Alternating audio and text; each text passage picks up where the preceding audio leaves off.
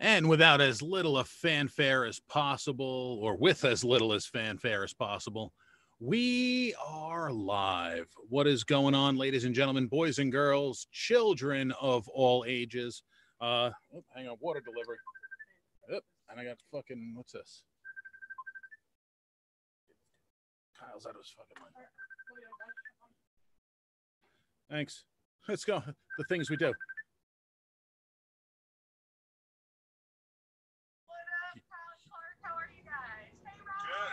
What's going on? Why is everybody live on this thing? This is Zoom, right? No, this is a Facebook live video, and I'm live on YouTube up here. So you guys are. So look, there's everybody. So you got to go to Zoom, go to the login information that I sent in the message with the username and PIN number, and that'll get you on the Zoom call and live. You know how to do that? Yeah, I got Zoom up, so I just put the 666-420-69 number. Oh man, Kyle, we're live. You just gave the PIN number to the world. Oh man. So let's see if anybody's gonna hack in. But those numbers I sent you, there's two numbers. One of the top one is the room number. The second one is the PIN number. So. So let's try that, and we're gonna get everybody over there. So stand by one moment, and fucking I saw you were in there, Dennis, so you just go back to what you were doing. I'm getting off this call so I can talk to the people who are looking at me wondering what the fuck's going on.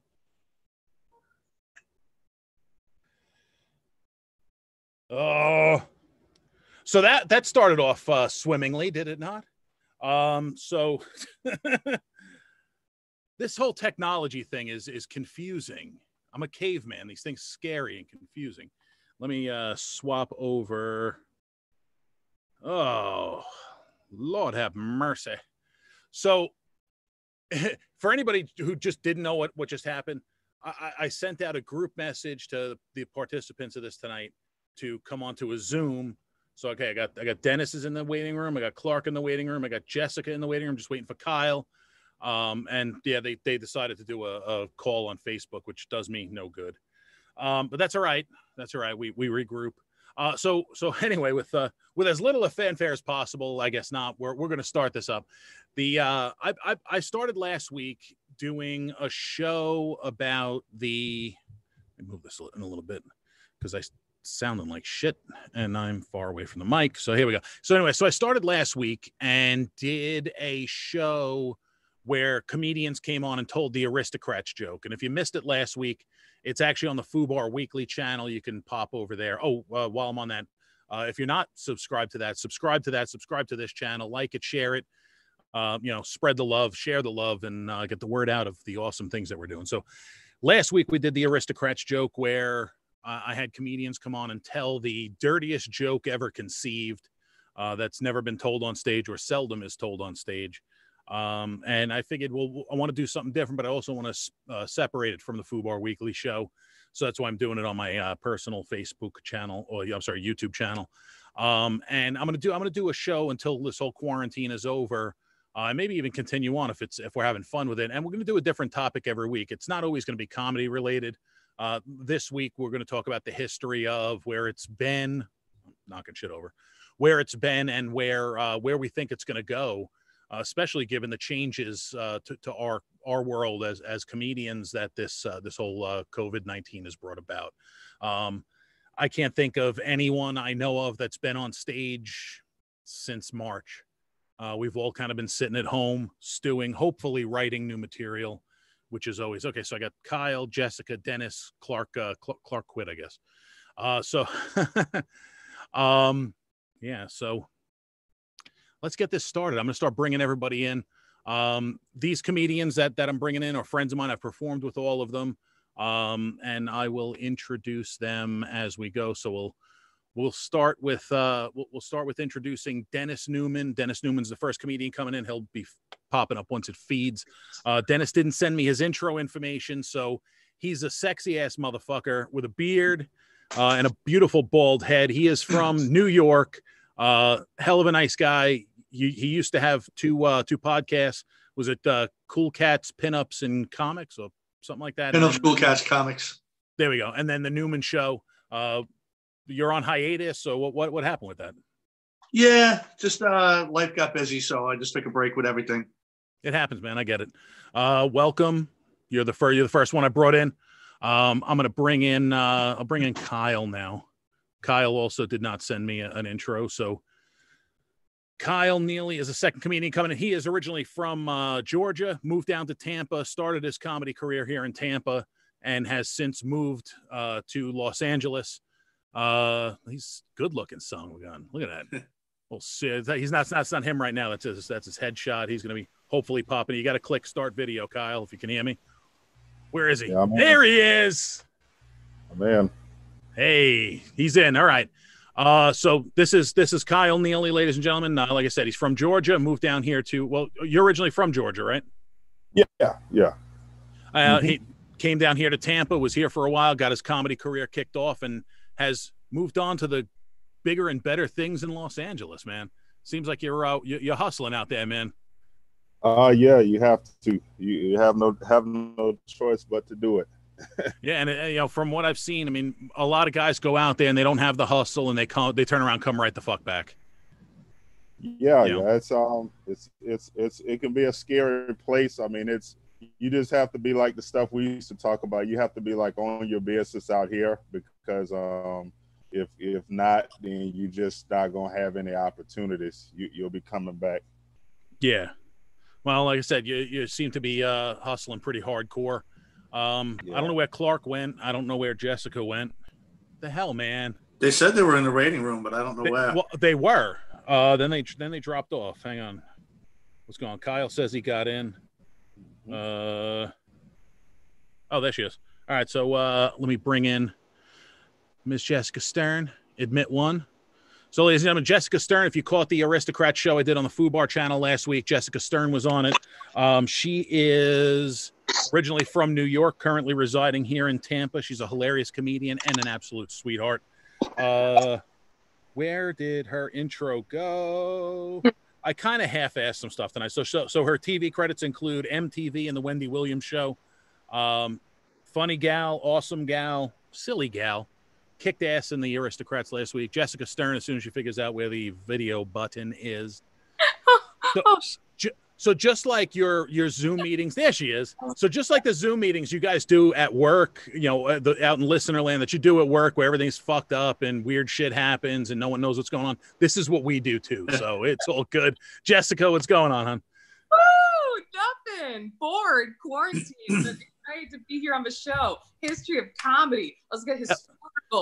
We're gonna make comedy history. Like, yeah, comedy take history. that how you want. Like a better version of Schoolhouse Rock with titties. Ooh, hey. Yeah, there you go. I got titties too, so. You do. I've sucked them. They're great. I only got like 2 hairs, just 2 hairs. That's clean. it. That's because I shave, and those are the 2 I missed. Dennis has some nice titties. Kyle looks like he's lost weight, actually. Yeah, I've lost weight out here, having to patrol around and move a little bit more than I was. So yeah, I've lost my titties. and speaking of titties, when I don't know what happened to Clark. He was in the waiting room and then he disappeared. So Clark is the old man we got on the panel tonight. So chances are they were, I don't know, they may have been giving out pudding over at the senior center. I don't know. So I guess we'll jump into it. When I see him pop into the waiting room, I'll bring him in. So cheers to you guys for coming on. I really appreciate it. Cheers. What's there? Oh, there he is. There he is. Let me do an intro to Clark. We'll actually pull up Clark's thing, and then I will introduce him. When you guys were in the waiting room, because can you hear what I'm saying while you're in the waiting room? Nope. Nah. It's just nothing. Ah, shit. Yeah. Oh, okay. I figured you like get a preview, you'd be able to hear when I was bringing you on. That kind of sucks. All right, so our final panelist for the evening, Mr. Clark Brooks. He is originally from Benton Harbor, Michigan. He is now here in Tampa. He is a writer for Identity Tampa Bay, and he is part of the greatest fake news channel as rated by Better Homes and Gardens magazine. Ladies and gentlemen, please give a warm welcome for the beautiful, the lovely, what the fuck just happened, I hit admit, and as soon as I hit admit, he disappeared. Clark, what the fuck? Oh, water. I've read the other bottle. Oh no! Hang on. I got my bartender's failing. You were supposed to just bring me 2 bottles of water. You brought me a bottle of water and a beer, which was appreciated. But for right now, I'm just gonna stick with the beer. So when I'm ready for another one, I'll hit you, dude. So anyway, so Clark, what happened? What happened? Oh no. This is, see, again, I'm not very technological. I'm kind of, to use a horrible word that's offensive, I'm retarded, people, all right? It's not offensive. Pops back in. Factual. It's not offensive if it's factual. Yeah, I know. This is crazy. I clicked to invite him in, and it was weird. Did you know he can't get on with a rotary phone? I guess. Clark, waiting. It takes him an extra 10 minutes to do it. Let me wait again. As soon as I see him, so when I'm not going to do an intro. As soon as I see him, I'm just going to pop it up. So, again, he's from Benton Harbor, Michigan, Tampa News Force, Identity Tampa Bay. Very nice guy. He's got a book out, which he can talk about later on. This is so fucking weird. This technology, man. So did you guys do any research for this, or are you just going to fucking wing it like me? Yes. Gonna wing it. That's the way I like it. Book. Hang on. I can't talk in text. It's like I can't drive it. I can drive in text. I'm really good at that. I don't want to admit to it, but I'm really good at that. Yes. You in? Killing it. Try again. Okay, here we go. So anyway, reason why I want to bring this in is just to talk about, as comedians, what we see, what we've been through in the past, what we've learned from the past, because comedy's got a pretty deep and occasionally very seedy history, and where it's going. And I wanted to try and get people of, with different points of view than mine. All right. So that's why you're here. That's why I've gathered you all here today. Actually, I just gathered you guys to look at me. Looking good. Thank you. You must be drunk. So while we wait for Clark, what's that? What'd you say? I said, what happens in quarantine stays in quarantine. That's true, except for herpes. That'll follow you the fuck everywhere. So, can you give yourself herpes? I don't know. I mean, I wear a rubber glove just in case, because it helps the whole fist slide up there easy. The good news, you can only get it once, so that's true. I'm gonna start with Kyle, because I haven't seen you. I haven't really talked to you in a long time, and I miss you, you bastard. So first of all, how much different are you seeing it and feeling it in LA versus Tampa, aside from the difference in the level of hustle? It's just to be honest with you, a lot of people are scared of LA, comics, from Tampa, from where I started out at, and it's a lot of people in LA. Yes, there's 1 million comics, there's 10 million actors. It's so the big difference that I've seen is that a lot of myths that I had about LA prior to coming out here were demystified. Certain things I thought were true weren't true. The big difference, I guess, what could separate you, or what you would have to notice, is that mostly in LA, people, comics are hoping for a bigger entity to deal with them. It's basically based on if you have your own stuff together. Either you've got your own following, your own audience, some kind of product, some kind of something going on. And in LA, it's like you can do comedy like maybe 10-20% of the time, but a lot of your time is going to be could be spent running around networking, trying to get your name out there, your project out there, whatever you're doing. So what you're saying is that you have to spend as much time and effort on the business half of show business as you do your set? Fucking weird, to be honest with you, out here more. I mean, out here more because I live, by the comedy store. Like, I would walk up there and being in the comedy store and waiting to get on the open mic, and then hoping to get on Kill Tony and all of that stuff. Did you find my name on the wall at the store? No, I snook and wrote mine on there. They just hadn't figured it out yet. So, yeah, I was just gonna say my name's not the fuck on there. So all of us. So next time you're walking past, take a white Sharpie. You're gonna write Dennis's name. You're gonna write Jessica's name. You're gonna put all our names on there. Of course, because I'm not gonna fucking get out there. Dennis is from New York. I've done a bunch of shows with that. Actually, the very first show I did at Broadway Comedy Club, Dennis was there for. He probably doesn't remember. I remember. Yeah, we had to blow each other to get on stage. It was weird. We didn't have to blow the producer or the club owner. We had to blow each other, and they watched. It was weird, but they threw pennies at us, so it was good. But and Jessica's from New York as well. We've never done a show in New York. We've done tons of shows down here. We got to plan a thing up there and get together and do it up there. But that'd be fun. Both Jessica and Dennis will tell you the hustle factor in New York is very similar to the way it is in LA. You have to be getting out there. You can't just be funny. You can't just should keep showing up to the same club to get on. You need to diversify the shit out of what you're doing. Yeah. And that the hustle is real, and that's kind of where I'm going to come around to. I didn't want to make this necessarily a history lesson on stand-up comedy, because if you want to learn the whole story, if people want to learn the whole story, they can fucking Google it like I did in some half-ass preparation for the show. But the biggest thing that applies to me and really applies to us now is where comedy's been recently, especially in our lifetimes. Censorship is a big thing. And Kyle, when I remember when you were doing great, you were doing shows down here, and you did one show for me at O'Brien's. You remember that show where you almost flipped the switch and you tried going a lot more raw and a lot more dirty. And how was the reception from that? How do you think the crowd took that, especially the people that knew you? It's like a left turn. I mean, because at that time, being really young, and I still consider myself a beginner, but being a real beginner at that time, honestly, it was a left turn for people, because you're just young at that time, just being young and trying to experiment and see what works, and then you got 1,000 influences on you from as a new comic to, you need to be clean cut, to I want to get up here and say the N word 100 times. And let me tell you, watching you do that, like, it was fun. It was funny, but I think what made it less funny is the fact that I knew you, and I was used to your comedy, and you weren't. You were never dirty up to that point. I mean, you drop some words here and there, but you weren't like that kind of raw. And like right after that show, I told you that's not you. It's not your personality, your demeanor. It just didn't fit. And then you went pretty clean, and you started seeing progress, didn't you?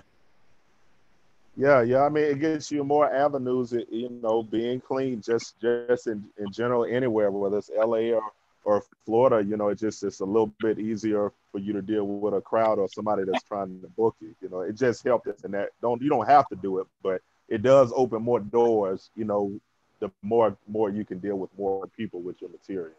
Yeah, and again, it was it shocked me, man. Not very little shocks me. Like I've seen some shit, man, but that shocked me. But going on that, I keep making jokes that Lenny Bruce died for our sins. Mm-hmm. And if I hope you guys are familiar with who Lenny Bruce is, and like looking back now and listening to his stand-up, I can see the appeal at the time. I don't find him incredibly funny. I find him humorous. I find it witty. I find it a great scathing review of the social situation at the time. But I don't find him that funny. But when you look at what he got arrested for, he got arrested for saying cocksucker on stage in San Francisco. He got arrested, I think it was Chicago. He got arrested for saying schmuck. You know how many fucking times I call my kids schmucks? Like, for those not involved in the... ...was schmuck until he was 5 years old. Wait, what was that? I said, your son told me he thought his name was Schmuck until he was 5. That's true. And then it changed to asshole, and it confused the shit out of him. But Jessica, what is a schmuck? A schmuck is a Jewish Yiddish term for an idiot. You're just an idiot, man. You're schmuck. You're dumb. You're fucking up. Well, what's the literal? Do you know what the literal term, like what a schmuck literally is? No, I guess I just know the Yiddish of it. What else do you mean? It actually means penis. Oh, does it? That's fun. Seriously, yeah. See, but just how if somebody's being dumb, we call them a dick. Yeah. There you go. But Yeah. but think about that. I mean, getting arrested for calling someone a schmuck, it's mind-boggling in 2020. Mm-hmm. Is it though? Well, and the reason why I ask is because Dave Chappelle, with a lot of people, you can't even say anything you used to be able to say 5-10 years ago without getting heat. And that's what I was going to get to. So he gets arrested for that. A few years later, he gets arrested for saying schmuck. He gets arrested for saying cocksucker. Then I forget what he got arrested for in New York, but he got arrested in New York. Actually, when he got arrested in New York, I think it was New York, Carlin got arrested the same night because they were asking everybody for their ID. And Carlin told the cops, I don't believe in government ID. So they arrested him too. But then Carlin got arrested in 1972 for saying the 7 dirty words. Well, Carlin was a big Lenny Bruce fan. He used to follow him around. Yeah. And from what I was told, he actually told Lenny Bruce he wanted to be arrested with him. And Lenny's like, why? He's like, you're fighting for us. You're my fucking hero, man. Yeah. But he was absolutely right. Lenny Bruce was fighting for him. Whether you find Lenny Bruce's comedy funny nowadays, it's irrelevant. It's the path he blew down. Think about it this way. George Carlin was arrested in 1972 for saying the 7 dirty words: fuck, shit, piss, cunt, cocksucker, motherfucker, and tits. In 1983, Eddie Murphy did Delirious. And he used every one of those words and more. He used every one of those words, and he invented some fucking words, I think, for that one. But it was like night and day. Like he was able to say all that and got, hang on, Clark is here. Admit, let's see if this works. Fingers crossed for Clark Brooks. Hey.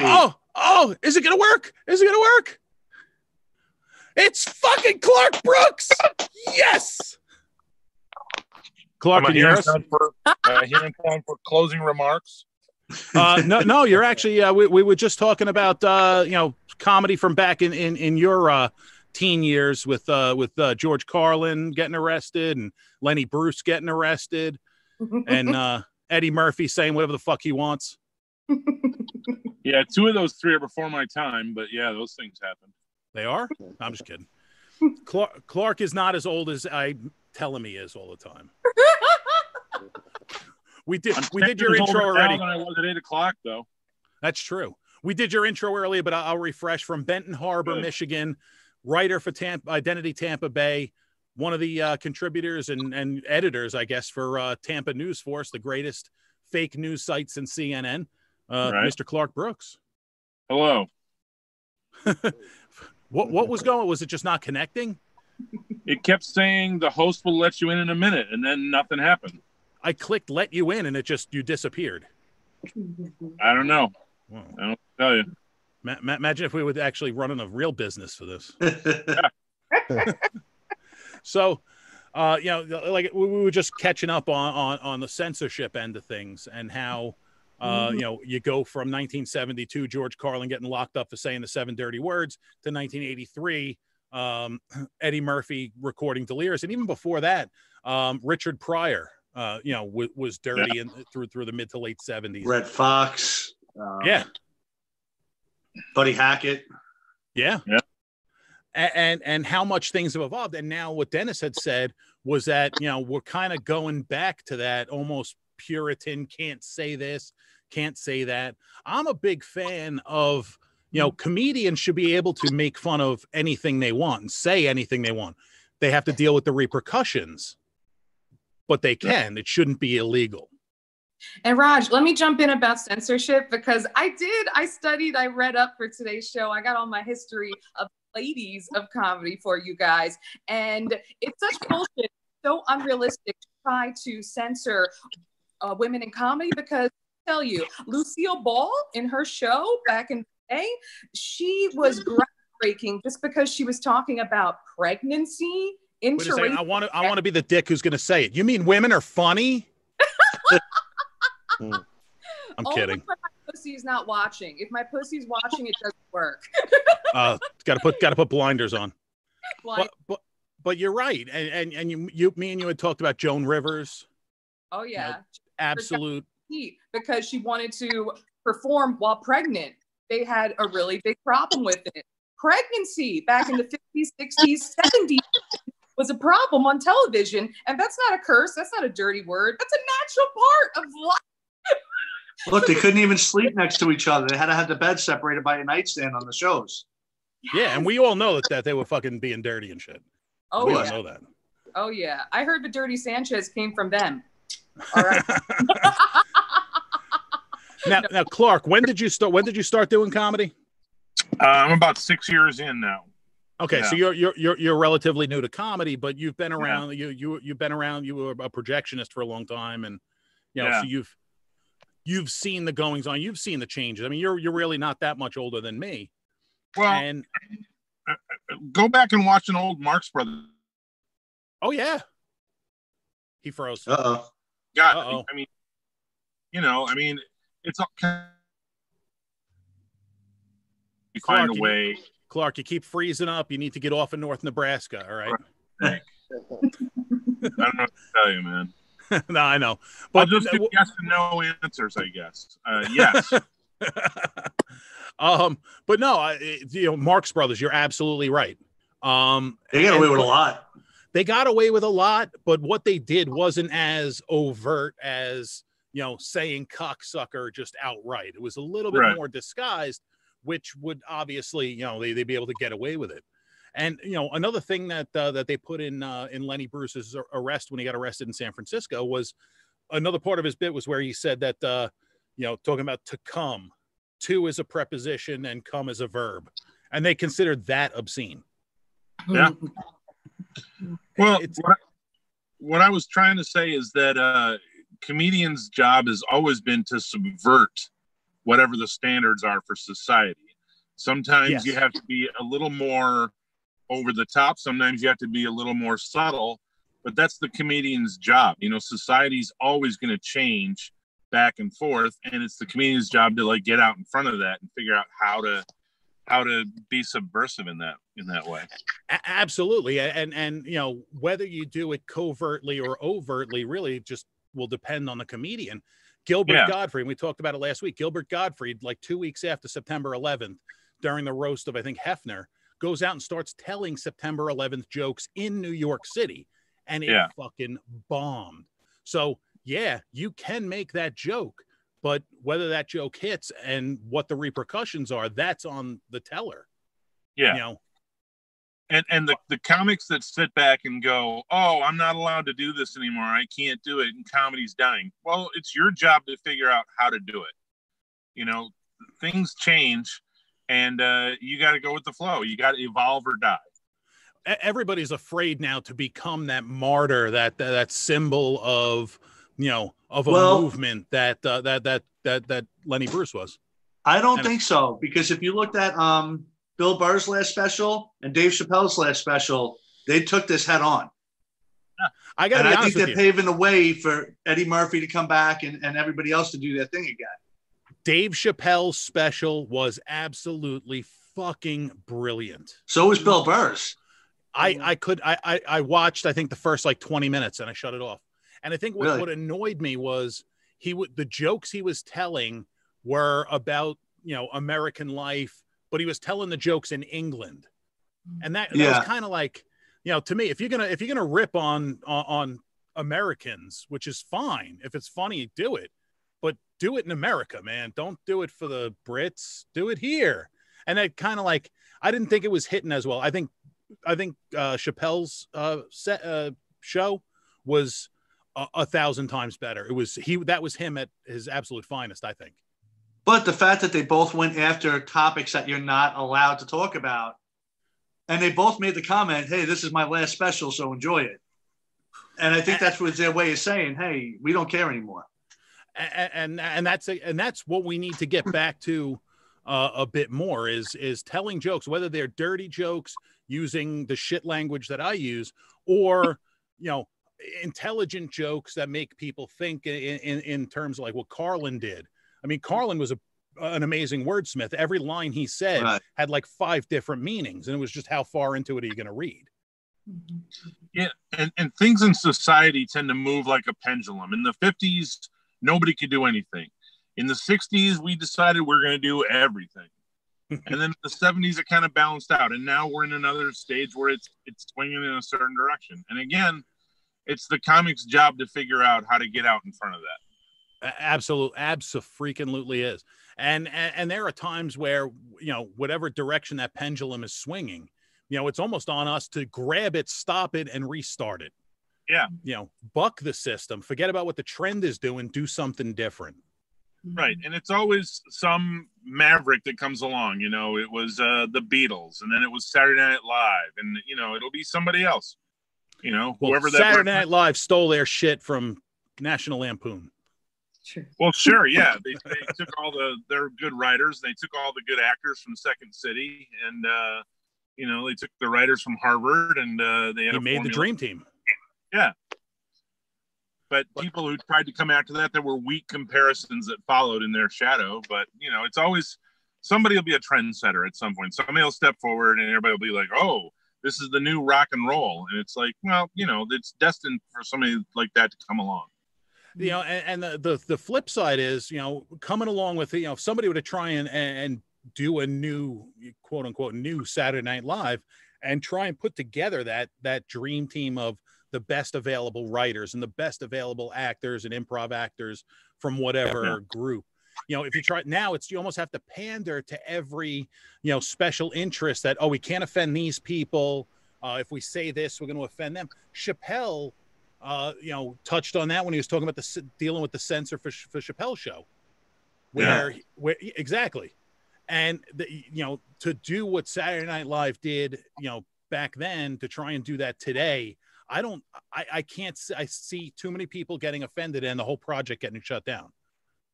Well, it probably won't happen on network television, but it'll happen on YouTube or TikTok or something like that. And for all we know, they're already out there.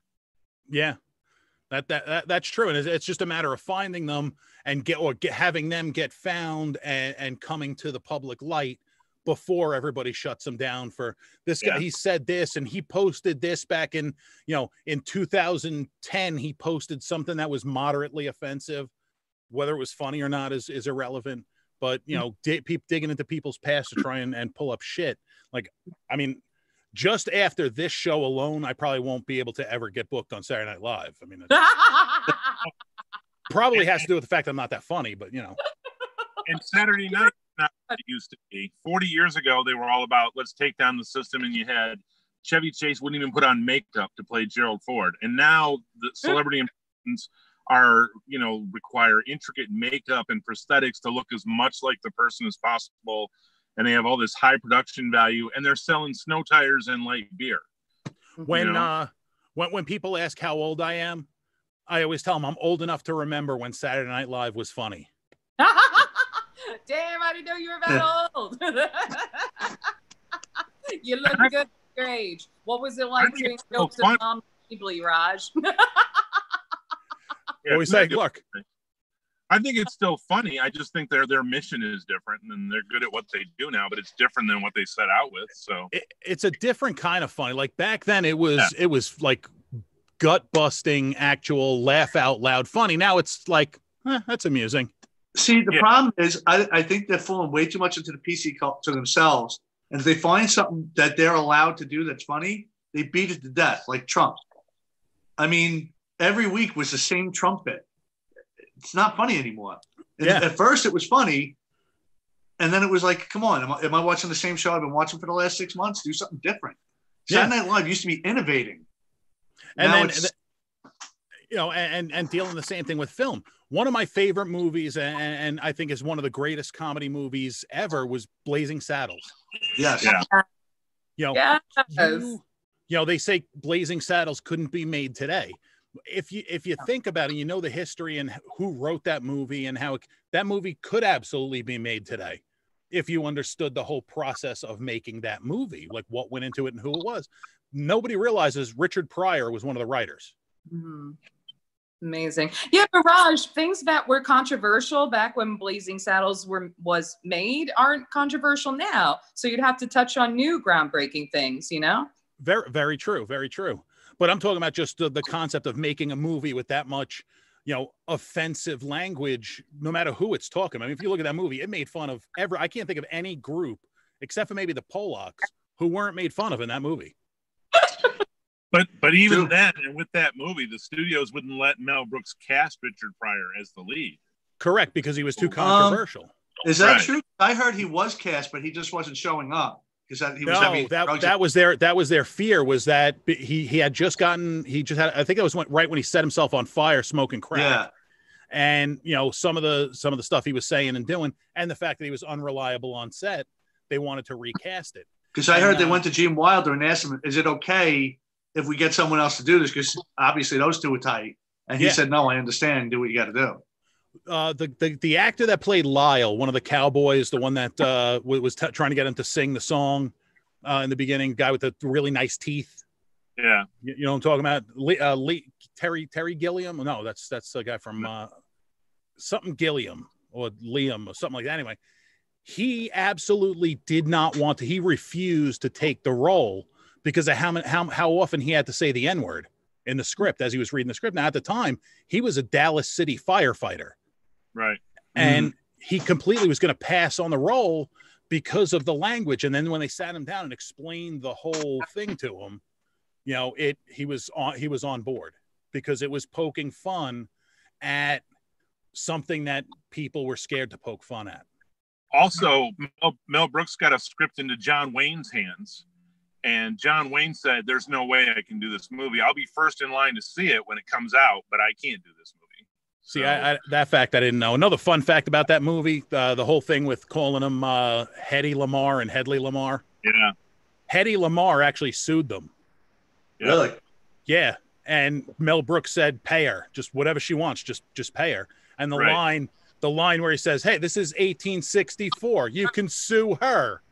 Yeah. They dropped that in as a thing for her. As soon as he found that she was going to sue, he was pay her. It's not worth fighting. It's a funny joke.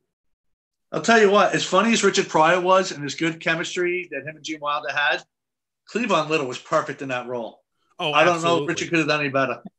No, and one of the best bits in that movie, there's the one scene where Gene Wilder's talking to him and says, these are, these are people of the land, the common clay of the New West, morons. And Cleavon Little breaks. That break was not part of the script. He actually started laughing, and it's such a perfect, pure moment of righteous comedy that it had to be left there. You couldn't replicate it. He couldn't act that laugh.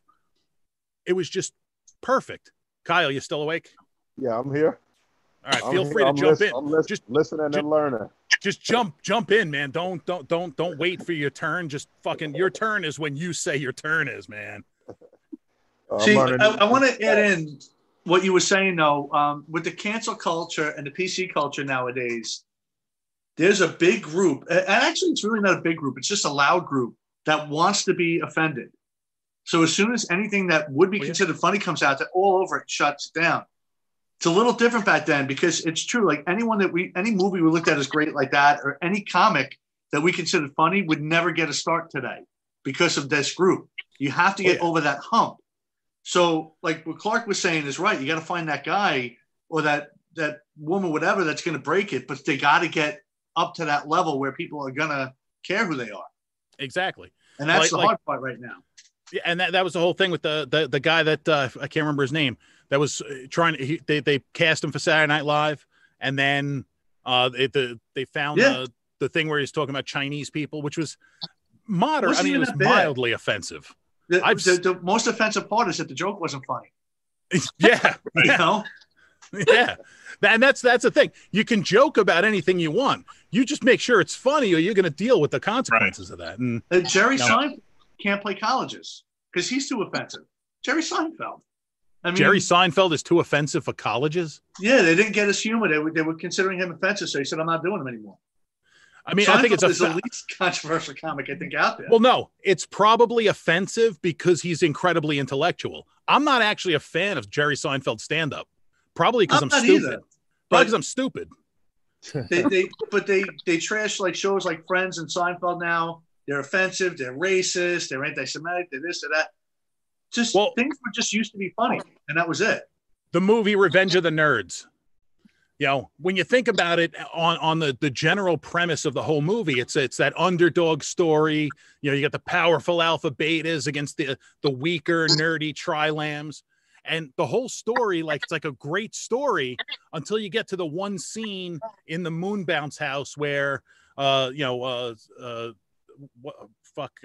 Carradine has sex with the cheerleader, and then she realizes that it's not her boyfriend. Like, that was straight up rape. Yeah. You know, when you think about it. And, you know, things like that. The movie Soul Man. Do you guys remember that one? That did hurt me, Thomas Howell, though. It did, but when you watch the movie, and, you know, that's because it was the whole thing, the guy's playing blackface. Yeah. Can't do that. Not, wait a second, why did he do that? Or what was the underlying context of what he was doing? It was, he did it. You can't, that's it. You're done. Why? Why did he do blackface? What the fuck? Did you ever see the movie, Jessica? What? Jessica, did you ever see the movie? No. The whole premise of the movie is this kid is trying to get into Harvard, but he doesn't quite have the grades. So he overdoses on tanning pills to make himself black, applies as an African-American, and gets in. And then he's got to like live his life, but it's like a secret from his family. And it's a really kooky, I thought it was a funny premise. It was just the absurdity of it. And you're right. It did. I can't think of anything C. Thomas Howell was in after that movie. Yeah, that hurt him. It didn't hurt Robert Downey Jr. though. He wasn't in blackface. Yeah, he was. Tropic Thunder. Oh, well. Tropic Thunder. Well, he was. You're but he right. was a guy playing a guy in blackface. So it was double absurdity. Yeah. Which, does it make it any more or less funny, not funny, or offensive? I don't know. I thought it was funny. Is an act like that alone offensive, or do you need intent behind it? It's always intent. There's always what you saying, Kyle? Oh no, I think it's just like based on times, because like I was, when I was younger, like one of the movies we watched was Soul Plane. Well, I went back a year ago and watched Soul Plane, and it's exorbitantly rape. I found it offensive. Now I'm like, wow, how did they get away with saying that? It's like every stereotype about black people is in Soul Plane. It's actually it's nothing but black people in the movie doing like exorbitantly offensive stuff. Was that the one with Method Man and Redman? No, that was How High. That's how. Okay. Kevin Hart. Okay. D.L. Hughley, all of these big comedians in the black community like did one of the most racist films if you look at it now. I think it's just based on time. Certain things are acceptable in a certain time. You know, certain people are finding certain things. Oh, how could you say that or do that? I haven't seen that movie since, probably since it came out. But you said it was incredibly racist and overtly racist. But was it incredibly racist because it was being satirical about racism? Or was it just, some fucking whitey wrote the whole fucking thing and it's just a scumbag of a human? I don't remember. I don't know. I just think when I look back and saw it, I don't really get too heavy on the race thing. But when I look back and saw it, I was just like, how did I know if I were on set, as bad as, I would have liked to get a role in a movie or something. But even if I did the role, certain things that they did, I would have felt kind of scratching the back of my head when I walked off set about it. I'm like, dang, I just, I wouldn't feel good about it. It wasn't the positive kind of satire, like, I'm going to get you, sucker. Yeah, that was a great movie. Yeah, that's a good one. It was. It's a day. Whatever happened to Keenan Ivory Wayans? What's up, Clark? Supposed to be like an African American equivalent of the Airplane movies. It was supposed to be. Yeah. Yeah, but I mean, what made Airplane so fucking good had nothing to do with really who was cast aside from Leslie Nielsen, but I know, it was. but I thought The writing of Airplane is really what put that movie so far over. And one thing actually to touch on, Fred Willard, just passed away, who is one of my favorite, bit actor, bit comedian parts. I mean, he actually was supposed to have gotten the role of Ted Stryker in Airplane. Really? I saw an interview. Yeah, he turned it down because he was Wow. working on another project. And the interviewer asked him, like, well, are you upset that the movie became so huge and is so legendary and you weren't a part of it? You turned the role down. And he said, no, because if I was in it, it may not have been such a good hit because, I can't remember. Robert Hayes was so good in that Ted Stryker role. He may not have been as good. But he also said, and this kind of struck me, that every role he didn't get, someone else got. So he was okay with that because he didn't get it. Somebody else is working. And that compassion for, your fellow actors, it's something you rarely see. A lot of time it's just me, fuck you. Yeah. See, I don't remember Soul Plane much either, to get back to that, but I don't know if it was maybe trying to recreate the blaxploitation films of like what I'm Gonna Get You Sucker kind of was doing too, where it was just over the top in your face to try to be funny. I don't know. I think it was just like what Clark said. My opinion, Airplane was written with skill and great humor and some thoughtfulness put by it. And like, in my opinion, Soul Plane, anybody of any race could have wrote Soul Plane, to be honest with you. Like, it's full of stereotypes. It's like, oh, let's give some black people on the airplane. Let's put some Rams on the airplane. Let's put some big booty hoes on the plane. Let's pop bottles on the plane. Let's play hip hop. Let's make the guy get high in the front. We got to have a few cons in there too. And it's like, I can just yell out we got to have a dude that doesn't pay his child support on the plane.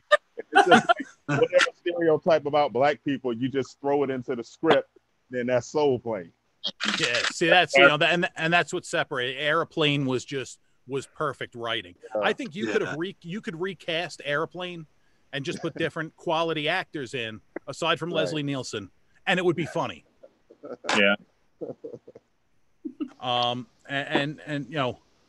Well, Airplane was a genre spoof just before Airplane came out. For whatever reason, there was a whole spate of stupid disaster movies. Many of which took place on an airplane, and then there was Earthquake and Towering Inferno. Well, Airplane itself was a parody of a disaster movie, Airport 75. Right. And there are some scenes in Airplane that were essentially just reshot identically, just with the humor added. Yeah. So somebody would have to come up with a parody of a specific pop culture and societal references, that was the formula for Airplane. And Naked Gun. Naked Gun was parody of every TV cop show that ever existed. And people don't realize that was a television show before it was a movie. Several years before it was a movie. Yeah. And the television show was great. Do you remember one of the recurring gags on the television show was they always announced a celebrity guest star at the start of the show, and they were usually a dead body at a crime scene, like floating in a pool or something, and then you never saw them the rest of the episode. No, but that's fucking brilliant. Yeah. I don't remember that. That's funny. Yeah. Oh, God. We need... Oh, go ahead. That I do remember. I'm old, remember? So. Oh, that's right. That's right. Yeah. You're quite old. Quite old. Quite old. Quite old. You're Clark, I'm so happy you brought up Second City. Let me jump in and say Clark is dope for bringing up Second City, because people don't realize how much Second City really changed comedy. There were so many writers on SNL, the actors on SNL back in the day, writers of big sitcoms. Second City really produced so many stand-up comics and writers that really changed the face of comedy and brought it forward at that time. And the precursor to Second City was called Compass, I think, and Jerry Stiller was in Compass. So I just want to give a shout out and an RIP to Jerry Stiller, because he was a big part of comedy history too. Oh yeah. Pour one out for Ben Stiller's dad. RIP. Real sad. Yeah. I'm smiling sad. I look cuter smiling, so. There you go. As a if you ever have the chance to go to Chicago, visit Second City and just walk in there, and you'll feel like just the people that have graced that stage over the last 60, 70 years. You'll be blown away. They have the list of the alumni there. It's incredible. Well, and there are so many other comedians and comic talents that came out of Second City that weren't on Saturday Night Live. Rick Moranis was Second City. And, he dropped off he had the thing go on in his personal life. That's why he dropped out of the limelight. Actually, I didn't get to see it, but apparently somebody interviewed him recently, and he's got a big beard and stuff. But a lot more comedians came out of Second City than just the ones that went to Saturday Night Live. So you're absolutely right. The alumni list is, like my Johnson, long and distinguished. Ew. Ew. No, it's my outboard motor for my boat. We perverts. Gotta find an excuse to get that dick in there. That's it. It's all about dick jokes with me, I think they need more sketch comedy going on right now. Definitely, and good sketch comedy that will be that go back to Saturday Night Live and or the early days of Saturday Night Live and really test the limits of morality, current morality, if you will. Yeah, well, Saturday Night Live got a little too comfortable. They need competition. Well, when we get done here, I don't know if you guys ever heard of him. Search YouTube for a guy named Brandon Rogers, and he's doing some absolutely batshit insane sketch comedy where he plays multiple characters, and they're long sketches. Sometimes some of them are like 20 minutes long, and you'll be 5 minutes in, and it just gets weirder and weirder, and you go, "What am I even watching?" But it's hysterically funny, and you can't play it on TV. Brandon Rogers. Okay. Yeah, I shall check that out. The name rings a bell, but check it out. See, Roger, I don't know if you were going to go to this later, so I apologize if I'm ruining your flow. I have no flow, man. Okay, because I was just wondering, is there a future stand-up right now? Especially what's going on between the cancel culture and the PC culture making it hard enough. Now you have this worldwide pandemic where it was hard to get people into comedy clubs to begin with. You're not getting the spot unless you have 5 to 10 friends who are going to show up every night. Is it time for a switch? I have a feeling that once things go back or start getting back to normal, especially in places like New York and LA and Chicago that have a real, a crazy comedy scene. It's going to happen in Tampa as well and other cities. You're going to have like a baby boom of comedy. The biggest thing that comedians needed to do was write new material, not just coronavirus jokes, but there's going to be, this is my opinion. I think there's going to be a comedy baby boom once things start going back to normal. But would people go to a place like the Little Room? The problem with that is now the perception of being in close quarters with people. I think that's going to be the biggest problem. What I'm looking to see, Vic DiBitetto, who's a dynamite fucking human being aside from being a funny comedian. Somebody came up with this concept. I think it's like Club Nowhere or something like that, where they're selling tickets to an online, like almost a Zoom thing. But when you sign in, from what I could tell, when you sign in, you're able to hear, the comedian's able to hear the audience. So as the audience reacts, the comic will be able to hear it. So you'll be able to hear and get some feedback. Because, I mean, I'm watching some of these people like Ben Bailey regularly does, stand up on a Zoom call, and it's just him and a camera, and he's not getting any feedback off of what he's doing aside from a comment flow. And I think that's going to make a big difference, is being able to see that, to have that reaction. So what's going to happen? I think there's going to be a baby boom of sorts, but exactly how it's going to play out as far as people coming to see comedians in clubs, I think that's what might be changing. And honestly, we're all just going to have to sit it out and see where it goes. And yeah, I think it's just going to be hard for the beginning levels to get going. Once you have a name, you're Vic DiBitetto, you're Sebastian Maniscalco, you're one of those guys, you're getting people at your show regardless. Oh, absolutely. Us? I don't know. Yeah, and that's the thing. I mean, I had a whole string of shows scheduled for the summer in New York, and obviously we had to cancel them. But we're talking with John Butera and the other guys that we're putting together with. we may not even try and reapproach it until at least next summer. It's just not worth even trying. Even if everything, if they announce tomorrow, we have the cure for coronavirus, everybody's getting the shot within the next 2 weeks and everything's going to be perfect. I still think people are going to have it in their heads.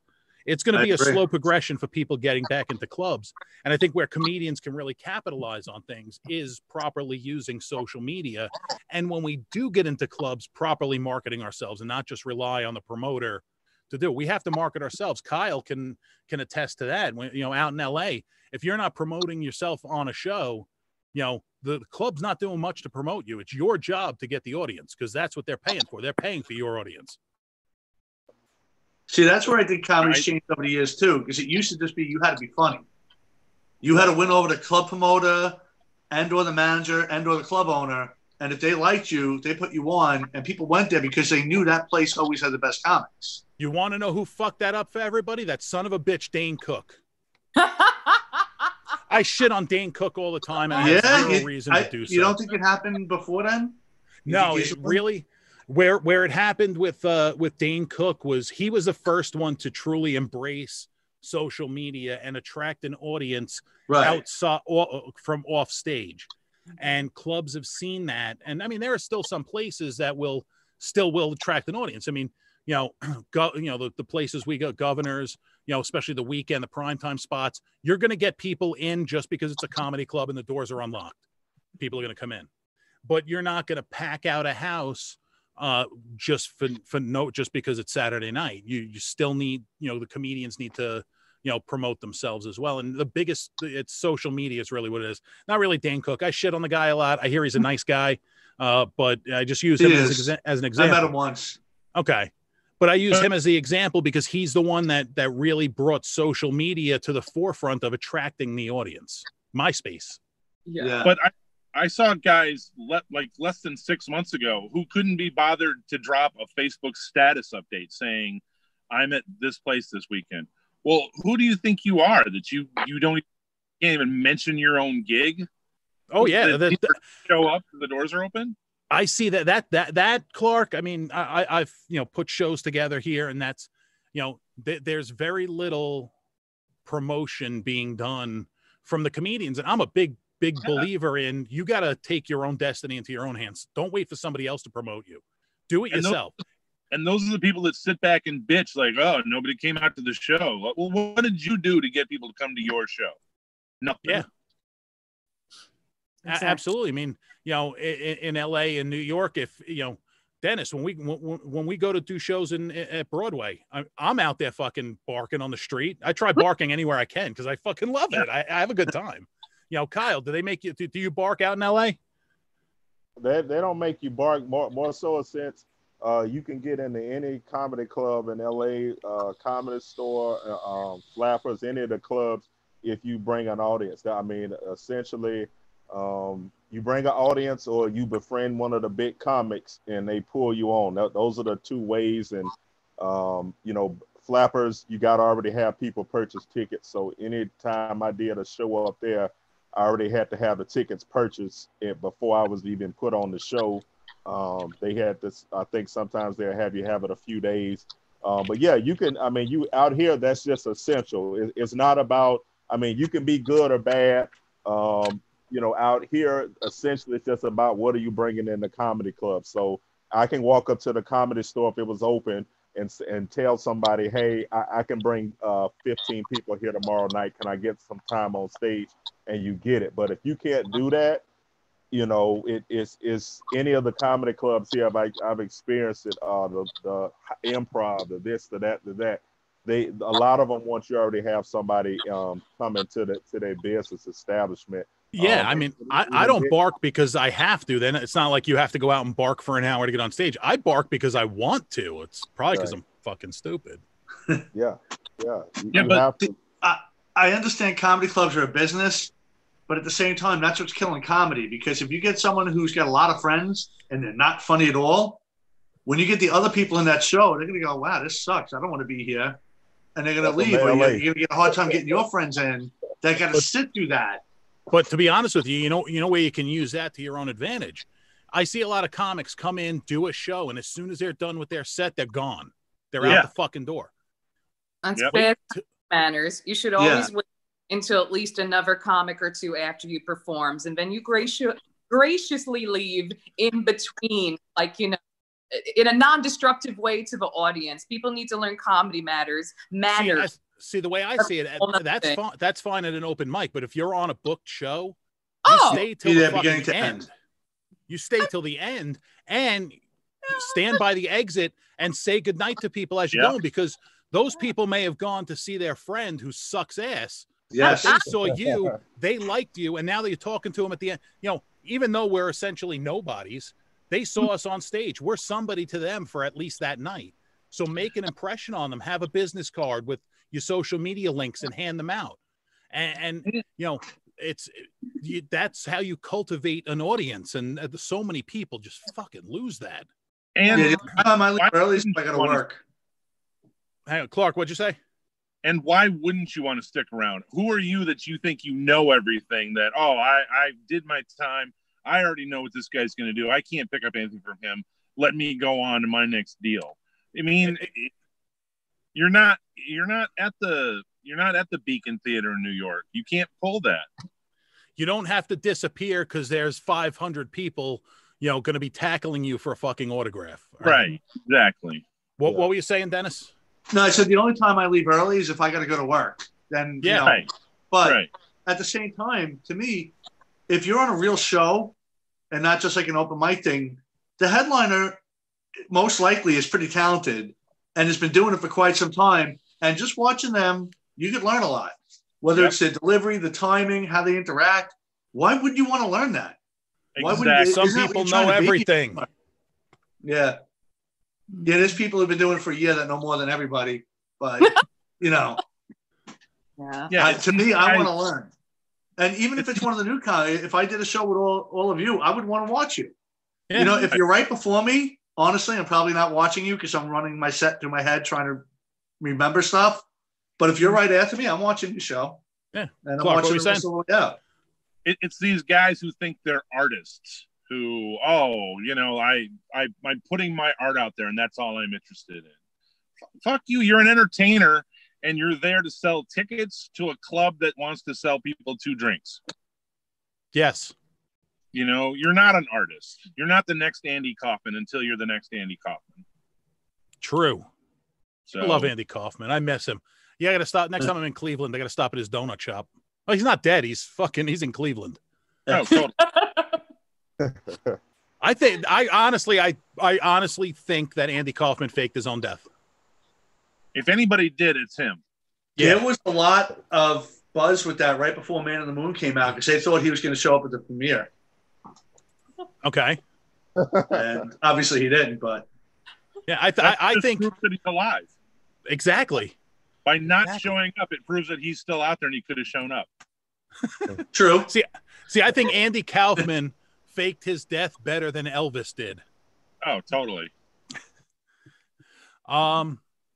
It's all one big long bit he's doing. He's committed to it.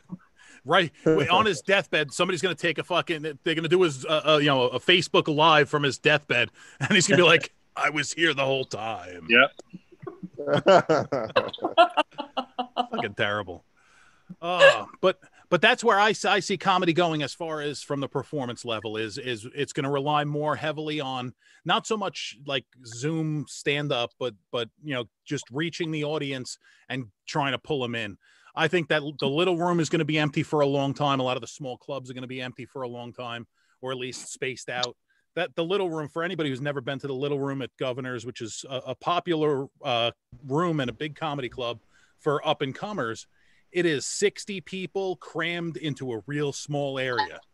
Basically sitting on each other's laps. Literally, I mean, there's a row against the wall, a double row down the middle, another double row, and then a couple tables off to the side, and like 2 or 3 tables in the back, and that's it. And it's 60 people on top of each other, you know, spacing out. I mean, even if you get 30 people in that room, I'd be surprised, at least for the next, you know, maybe year. Yeah.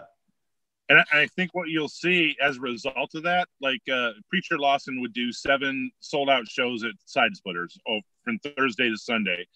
He'll probably now start doing 12 shows between Wednesday and late Sunday, you know, to get the same numbers, but it's spread out further in smaller rooms. Correct. And even, you know, from the club's perspective, you know, it costs them X amount of money to put on a show. So doing that, you're still, you know, even if you get the same total number of asses in the seats, just by virtue of the fact that the club has to now be open an additional 2 days, they're going to be making less money. So whether that happens, maybe not 2 days, you know, 12 shows, but I could see definitely adding on another day to the string of shows.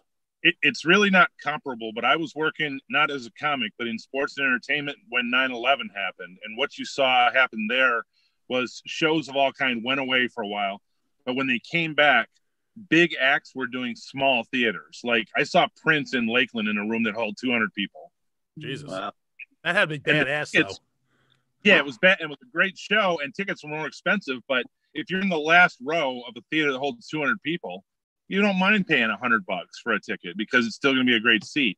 Now, I don't know if you'll see similar things happen here because you still got the social distancing, but you know, that's what happened after 9/11 was people scaled back their shows. So, yeah. And I think you're going to see that to even a larger extent. I mean, the fear between September 11th and now is, you know, a different kind of fear. I mean, back, you know, then it was, you're afraid of, you know, an airplane coming crashing into the building or, you know, a car bomb blowing up. Now, you know, the guy sitting next to you could be the one that infects you. I mean, exactly. For you guys who don't know, Dennis actually had coronavirus.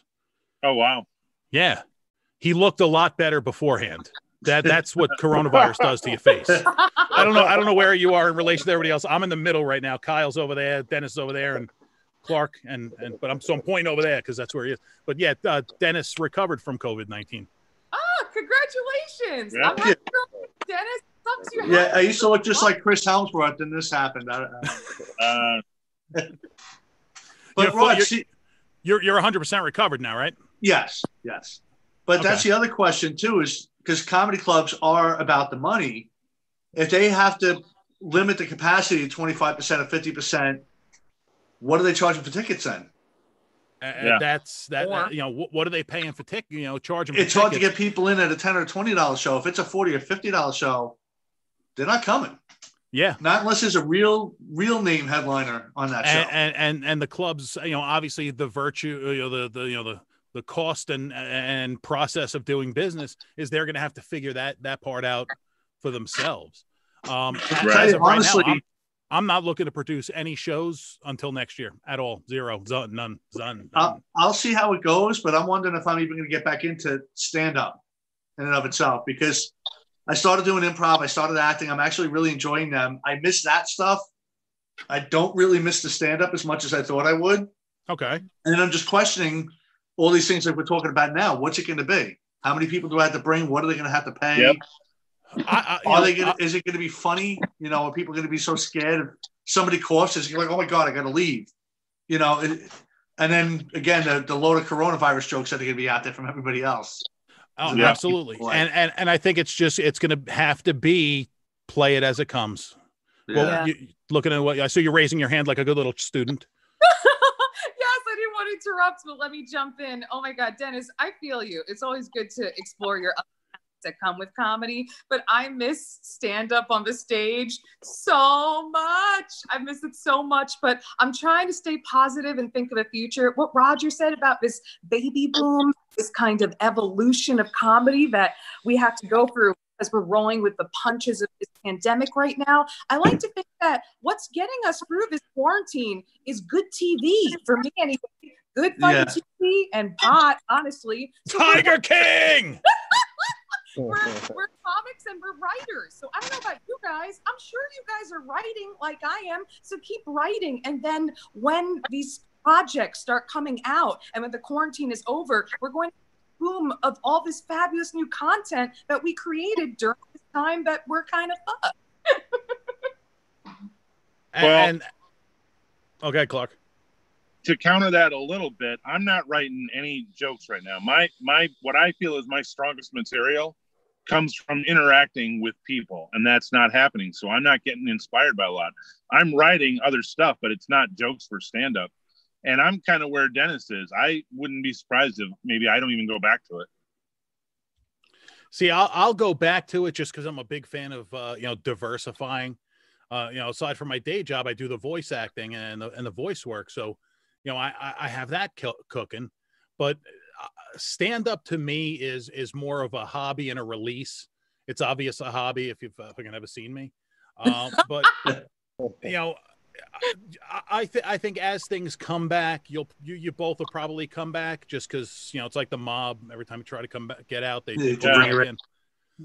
But I definitely see it being a slow progression, getting back into performing to the number of shows and trying to pack crowds. That's going to take a long fucking time. It really is. See, Raj, I'm with you. It was a hobby for me as well. I never had illusions that I was going to be this great headlining comic touring the world. That's not what I was trying to do. I was just doing it to have fun. And if it's not going to be fun, then I don't want any part of it. You know what I'm saying? Yep. That's what it should be. I mean, you do something you love and you never work a day in your life. Yeah. Right. And that's what it comes down to. What do you foresee on the West Coast, Kyle, as far as getting back into the groove of performing? I'm with everybody, as far as, especially out here, because it's highly congested out here, and especially out in California, everybody's very health conscious out here. Even before this happened, this is very, Yeah, I know the skinny fucks out there. Yeah, it's very. I think more with my move is kind of what I saw when I first got here was you got to build your own audience, and then you have to find like new channels to deal with your audience through, whether that be YouTube, TikTok, and I'm just keep talking them interested. Yeah, sustaining a living, because it will be a minute before a lot of these comedy places open back up out here. So I'm just, I know it's kind of hard because you're talking to a camera, you're not really getting any interaction, but that's where I see it going. I saw that happening before the pandemic. A lot of comedians, that we were seeing were able to go online or some media, whether it's Instagram or YouTube, and build their audience that way. But I think that may be the only option for a minute out here, because essentially that was how it was in a lot of the big clubs here, Comedy Store and the Improv, where, you had comics that were, doing what you think is supposed to be done, stand outside in line, try to get on the mic. If I'm good enough, someone likes me. But then you had the people that had a following on Instagram or YouTube that were getting on the stage, that were getting on all the shows. Because they're putting asses in seats. Yeah, they can come up to them and say, hey, I can bring, you tell a club owner, hey, I can bring 50 people in here. They'll throw you on. It happens all the time here. So I think like maybe social media, like a YouTube channel where maybe you're doing your own thing and building your own audience, because the downside to that right now is because there are so many comedians and actors out of work. YouTube, TikTok, all of those platforms are so saturated with people. Just trying to navigate and find somebody and find something you like is really tough, just because there's so fucking many of them out there right now. And Roger, that's what Clark, I was just going to say, a lot of that content that you're seeing out there is the throw it against the wall and see what sticks too. There's no consistency to it. It's just like, everybody's so desperate to hit that they're like, oh, this is a germ of an idea. I'll make a sketch out of it and I'll throw it on YouTube or TikTok and hope. And the other thing is hope for the best. But there's so many people that everybody gets lost in algorithms. Nice pussy, Jessica. Thank you.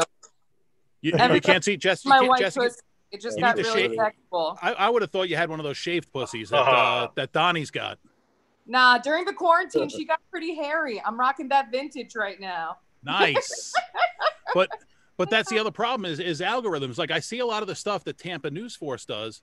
A lot of what you guys do is fucking hilarious. But then you look at the view count and it's so low that it's hard to get out. And you and I were talking about Vic DiBitetto with he got famous over hitting on one fucking video, and actually now two, because of the one he made where he was really wasn't being funny. He was just fucking flipping out worldwide. He's worldwide on that. Ozzy Man Reviews was all over that. Yeah. And Vic's the first one to tell you, like, I didn't set out with a strategy or a plan, you know? Nope. He was just doing the best he could. Yeah. And it's that one stupid video. But the key thing is getting that video seen and getting people to getting it out there. You could put it on YouTube, but that doesn't mean it's going to go anywhere, no matter how funny it is or how unique it is. Well, the classic example there is South Park became a hit because they made one video and it was Jesus versus Santa fighting over Christmas. It was a video Christmas card. Yeah, and George Clooney saw it, of all people, and shared it with people. But there again, no strategy there. Nobody sat down and said, this is our 6-month marketing plan. No, and even then, if you know how they filmed that very first one, they literally used a camera, construction paper, and mouth shapes making consonant sounds and shot it frame by frame with a camera and construction paper. And you watch it, and you can tell. Laugh.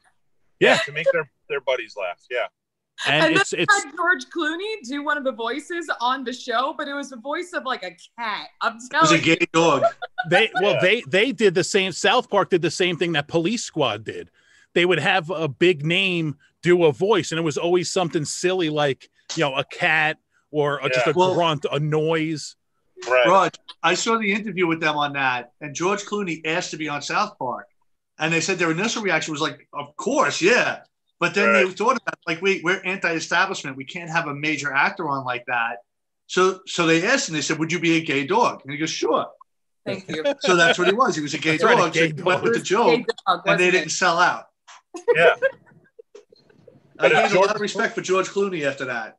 But if George never sees that first video, who knows? We may never even hear of South Park. Probably not. No, and it would have been something else, and that's what it is. If it's not you, it's somebody else.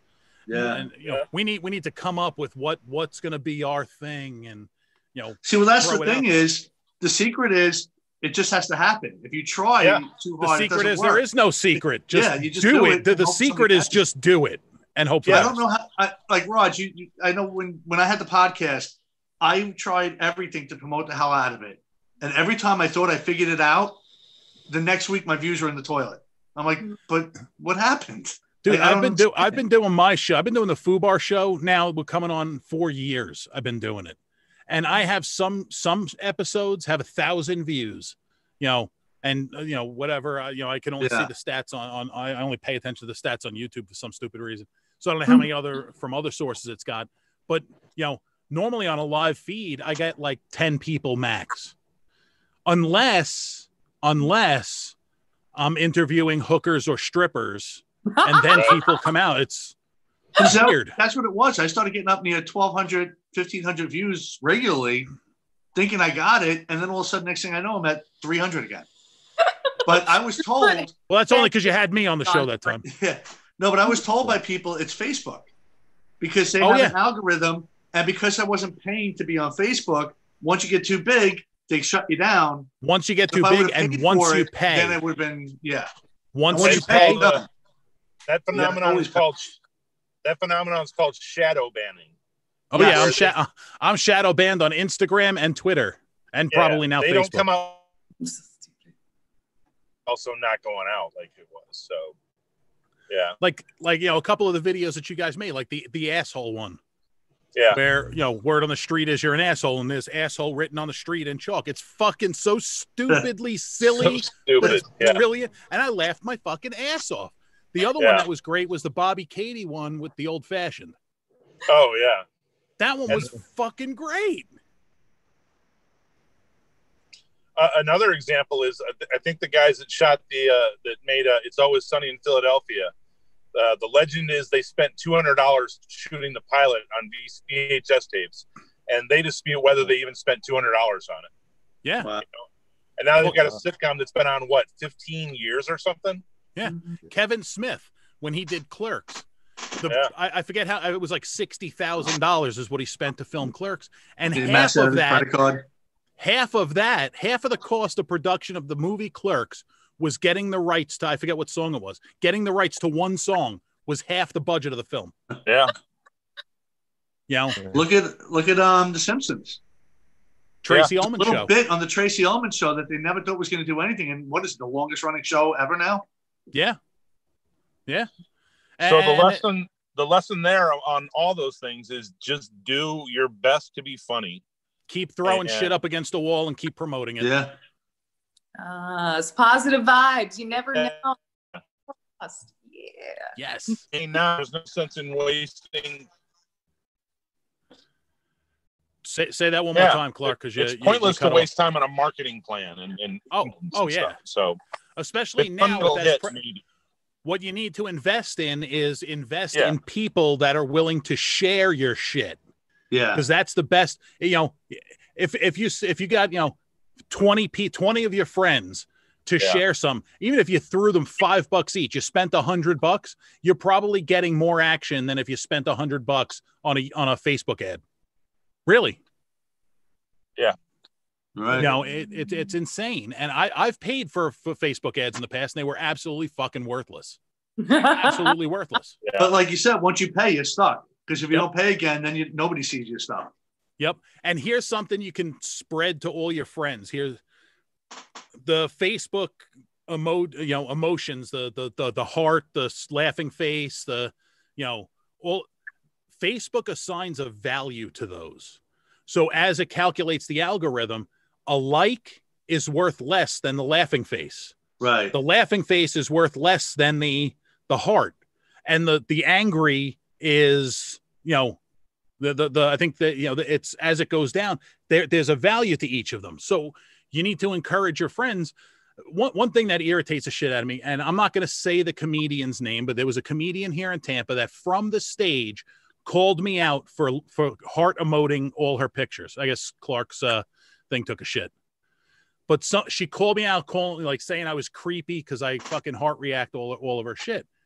And so from that day, I didn't unfriend her. I just unfollowed her and don't interact with her zero at all anymore, because I'm not heart reacting your shit because I think you're cute or because I want to bang you or any other. It's because I try to push my friend. I try to, increase that algorithm because I know that it exists.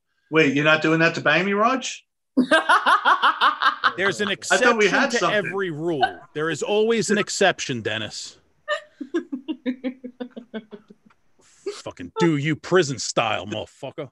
That's no rules and no lube and no consent is prison style.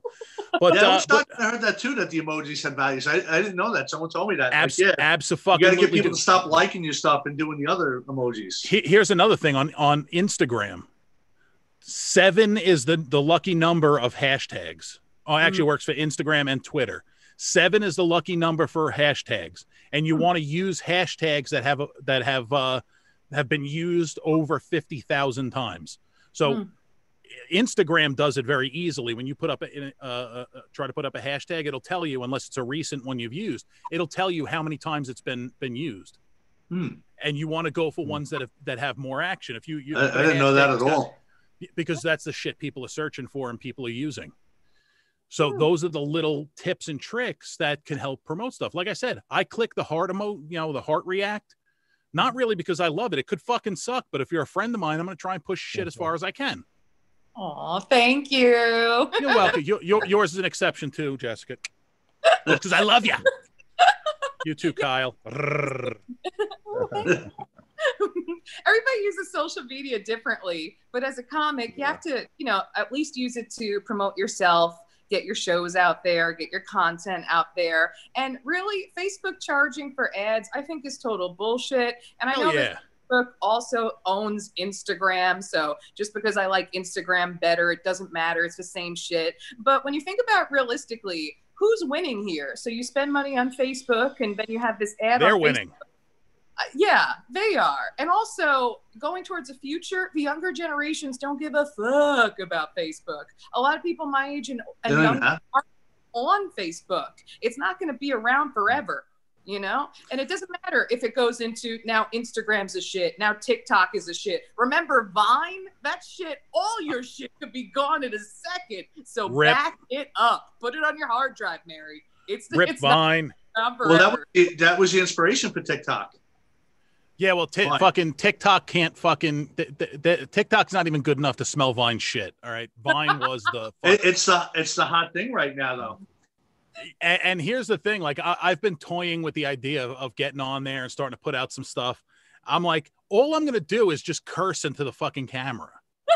Like that's all I'm gonna do. I was thinking about setting up a TikTok and just every day look at the camera deadpan and just go, motherfucker. And that's it. That's my whole That might work. You should try that. That might. I'll fucking give it a shot. Somebody, now that I said it on here, somebody's gonna probably fucking do it. But whatever. Sign up TikTok tonight. Send it to me because I'm. There you go. I'm just gonna deadpan look, motherfucker. It's your daily motherfucker. Yeah.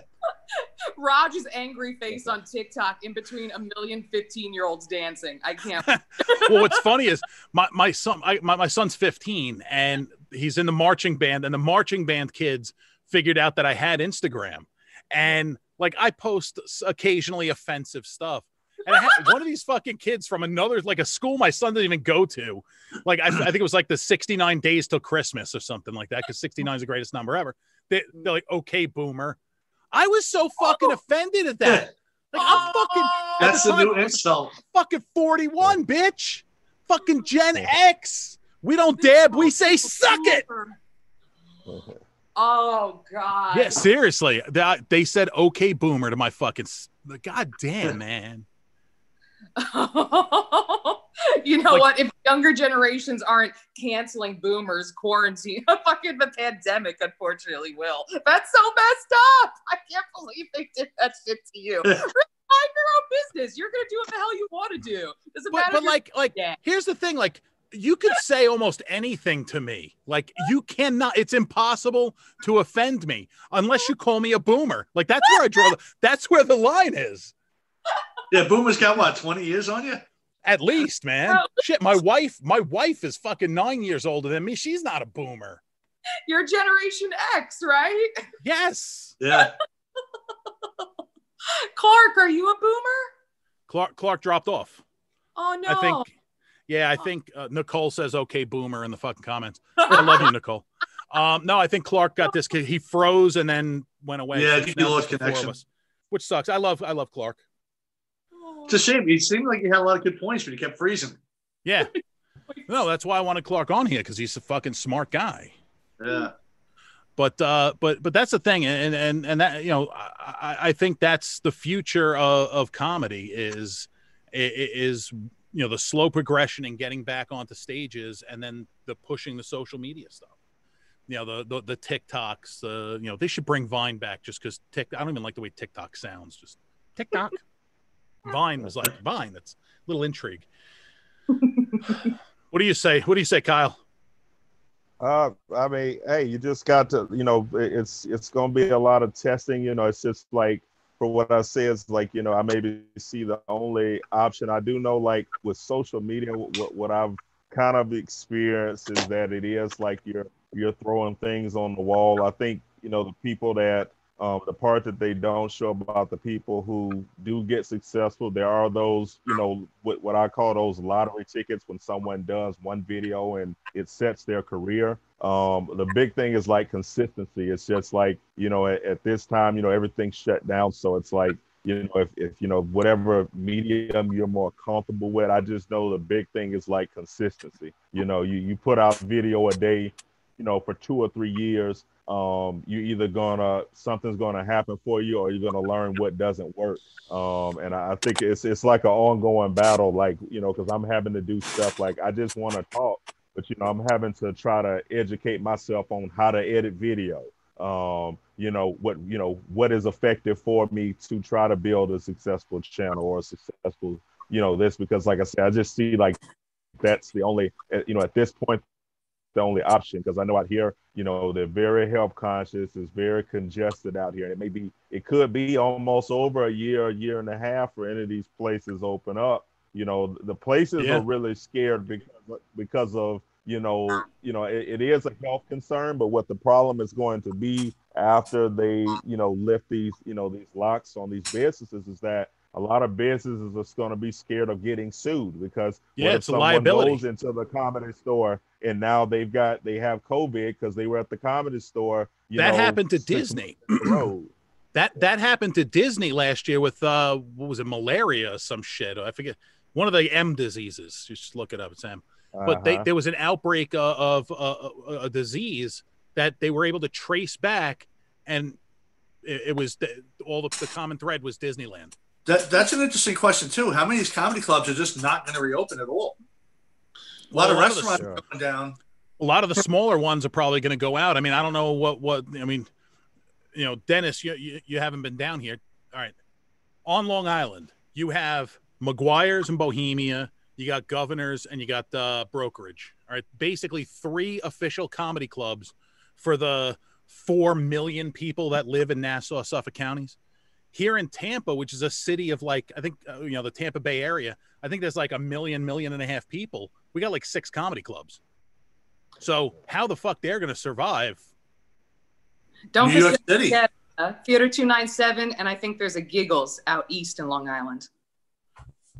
Still? I don't know.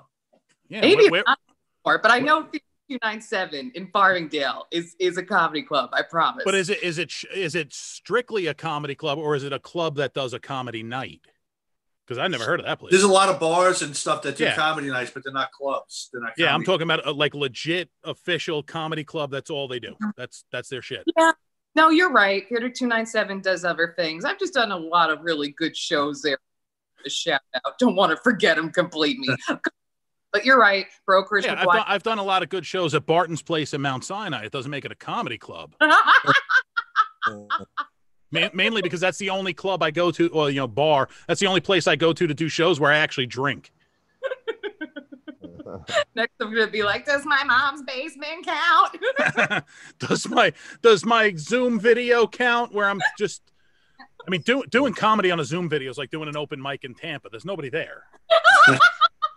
Apple is doing Zoom auditions right now. They do them every Tuesday now. Did you see the message I sent to you, Kyle, about getting into voice work? Yeah. People have been telling me out here. I've had a few things. I've had people stop me up in Hollywood and just like, you got a real commanding voice. Go on fucking Amazon, buy yourself a Blue Yeti microphone. It's like $120. It comes the whole thing's all fucking together. It's a great package for $120. And get yourself doing auditions for voice work. You don't waste that fucking buttery fucking voice, man. Right, for real. I do voiceover work too, and just to get you by in between, you could definitely do it. I'm writing down that microphone. Thank you, Raj. Yeah, I'm putting it in my phone now. I'm standing up because the stool I have here, my butt went numb. Yeah, I agree. Kyle's got that almost like that Morgan Freeman type comforting voice. I could definitely see you doing some stuff. He does. Don't waste it. Don't let that go to waste. Yeah, that was the first thing when I was at the comedy store that people was like, "Man, you got a real commanding voice." Like, stop it. Jessica just farted. It was a big one. Are you guys into that? My fans only account really loves my farts. I'm kidding. But and that's the thing is diversifying what you're doing. Acting auditions is great. I mean, down here in Tampa, there are no auditions. Dennis, you're getting into it. I don't know if you're getting any parts. I did. That's what sucks. I just got a part in a movie, and the whole world shut down. Well, congrats. My stepdaughter and her boyfriend are both in the film industry. They're both, she's a production coordinator, I think, and he's an audio guy. So they're both completely out of work. Like they live in they live in Astoria, and they like fucking don't leave their apartment. They stay in their apartment 24/7. Astoria is too damn expensive not to have work. God damn, I'm so sorry. These fuckers are looking at looking at buying a house. I'm like, oh, what's your budget? Oh, $3 million. Fuck you. Right? Wow. Must be nice. So good real estate agent. Yeah. Well, they're looking to buy. They want to keep their apartment in the city. They want to buy a house upstate. Basically, come down, work, and go up there for the weekend and holidays and furloughs. Get out of the city. I told them go to Pennsylvania. It's at least not in New York. See, the thing I find that I like more about acting too, it's all on me. I just have to be good. I don't need to bring 10, 15 friends 3 times a week. I don't have to sit home and write new stuff constantly and try to be cutting edge. I just got to go out there and perform and just be the best I could be. I'm surprised they're just doing a remake of Frankenstein, though. Hey, that's I love you. Keep remaking the old. Hey, whatever. If you get the role, it doesn't fucking matter what it is. Just do the I'll fucking give a thing. shout out to the Actors Workshop and Chris Cardona, but he asked me, he goes, would you have a problem being typecast? I said, well, I have two questions. Am I going to get roles? Am I going to get paid? Because if the answer is yes to both of those, I don't care. Typecast me, put me in the same role, work for De Niro. He did the same role his whole career and did very well. There are so many fucking actors that did. I mean, I'm not calling you ugly, Dennis, but you have a very unique look. I mean, you're a big dude. You got a very, very, very unique look. So getting typecast, there are a lot of actors that got typecast, and that's fine. Again, you're getting the role, you're getting fucking paid. Just do the fucking thing. Right. Yeah. Right. The best roles I've gotten on like a commercial or two, whatever, was always plus size girls. I knew if I was applying for some shit, if that shit did not say plus size, they were not calling me. But plus size shit, I got that shit. Rock it, fuck it. Do the fucking. What's funny is a lot of the voice work I do. A lot of the voice work I do is audiobook narration. And first of all, most of these audiobooks, people who write a lot of these books are fucking illiterate. Two, most of the ones and they're the low-hanging fruit, but I make money on it. It's all like nonfiction, self-help type thing. Like I'm working on a book right now that's on mind control and manipulation. And you don't laugh at yourself while reading the garbage. That's the fucking problem. Is I wish I could like play an unedited clip of me recording, because every 2 seconds I'm like, what the fuck is this guy talking about? This isn't even fucking English. But you got to roll with it. And there are some sentences that are just so bad and they don't want you changing too much. So it's like I have to read it and I almost have to like not even say words. I'm just saying sounds that sound like words and they still pay me. So what the fuck ever. But it's like, I'm reading it like mind control and manipulation. Fucking just droning on. And it's, but they're paying me to do the fucking thing. So I'm going to do the fucking thing. Whatever. Right. But that's the thing. So do that. So the name of the company that makes it is Blue. The microphone is called Yeti. It's fucking actually. Tell my boy to bring that thing in here.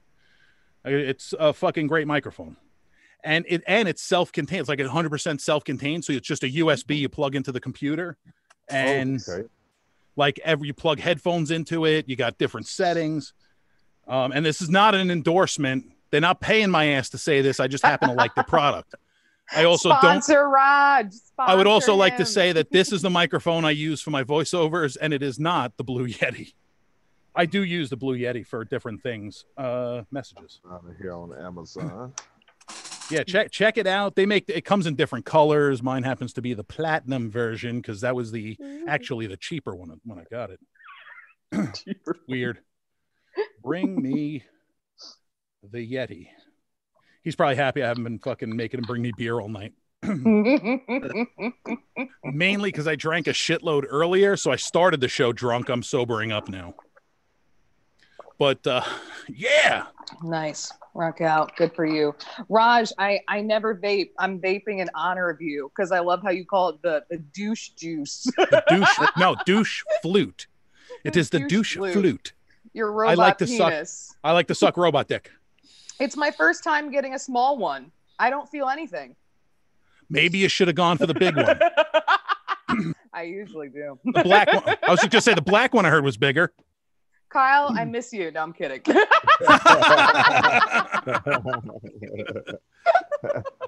Oh, good times. Good times. Good times. But yeah, so I mean, is there anything else you guys wanted to talk about, mention that we haven't gotten to? No, I think we've been covering it all. It's just a good thing to see how things are going on across the country, really.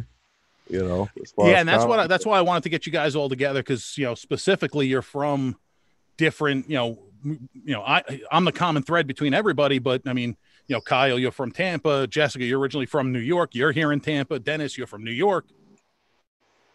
The pizza joint's still open though, Dennis? Yeah. The pizza joint's still open. That's all I care about. Yeah. Of all the shows that got canceled for the summer, the one I'm saddest about was I was supposed to do a big show in the parking lot in a tent with John Butera.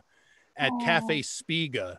And as he's telling me about it, the word he said was Zeppeli. And I just stopped him right there. I'm like, you say no more. I'm fucking in. I don't care about anything. I don't care what it's paying. I don't care about anything else. You said Zeppeli truck and I'm in. That's it. That's all I need. Because I haven't had a Zeppelis. I haven't had a Zeppeli in at least 10 years. Like, Kyle, you know what a Zeppeli is? He's like, no, Kyle. No. All right, it's like an Italian donut. It's like a little ball of fried dough with powdered sugar on it. You get them at street fairs and stuff.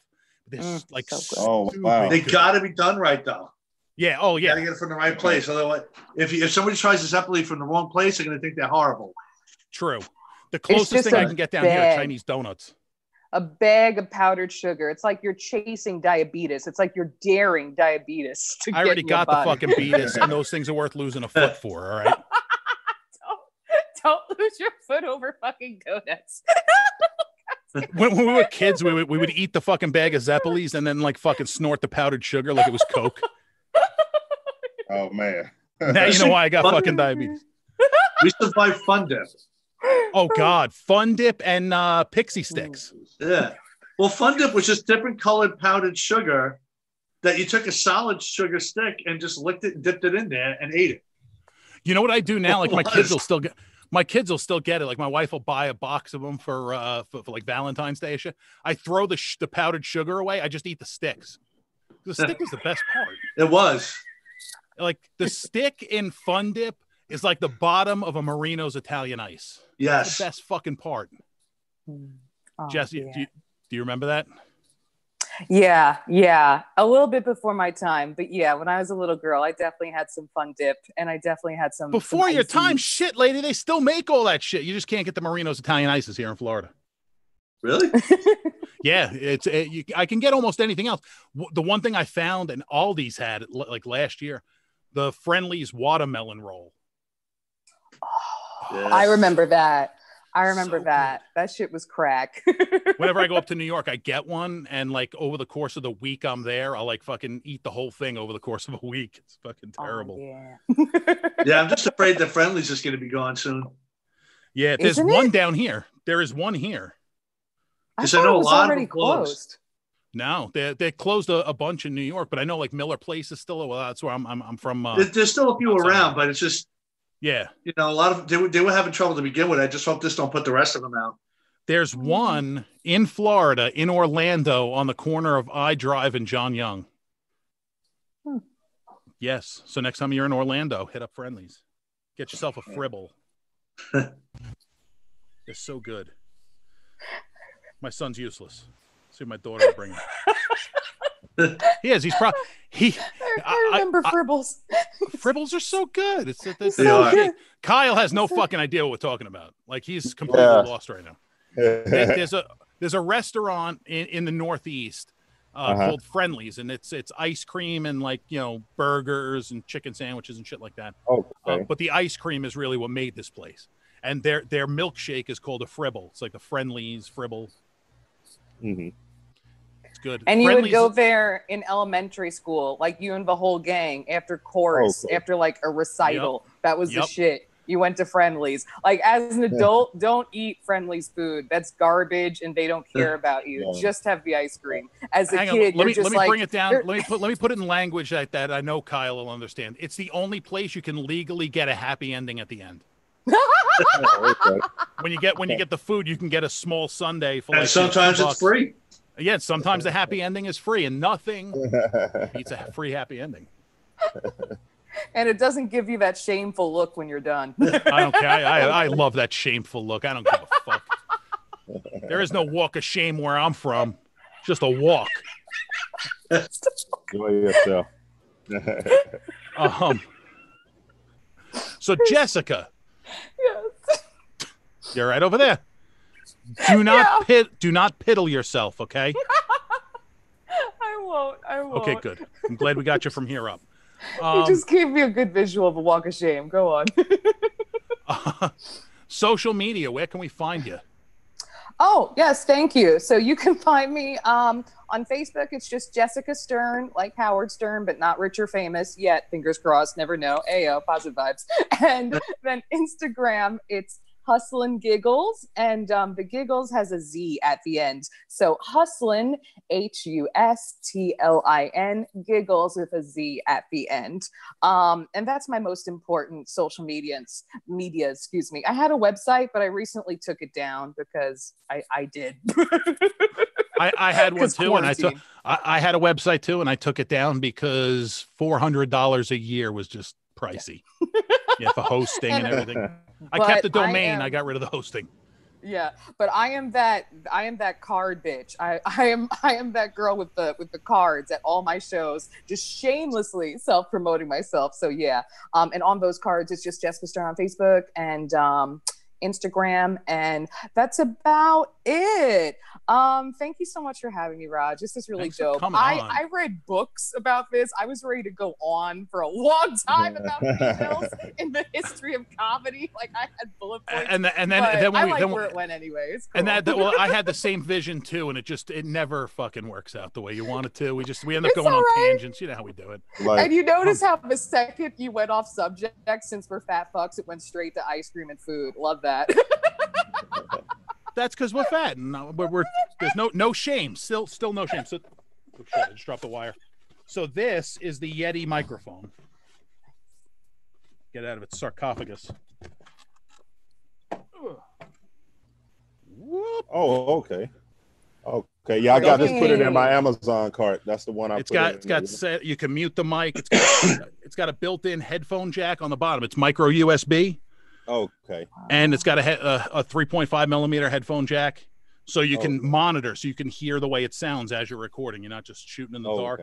It's got controls on the other side. You can actually use this for different things. You can set it where it's records in stereo, where it's just condenser from one side, 360. So there's different settings, and you can set the gain on it, all self-contained. So, for just starting out, and the quality of the microphone is fantastic. So, for the $120 or whatever that it costs to get started, it's so worth it.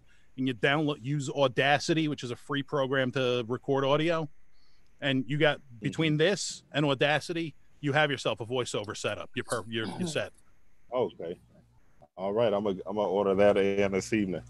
Yeah. So, and like I said, it's self-contained. It's everything you need to get started. As you get more and more jobs, you'll need to invest in better equipment, but that will at least get you going.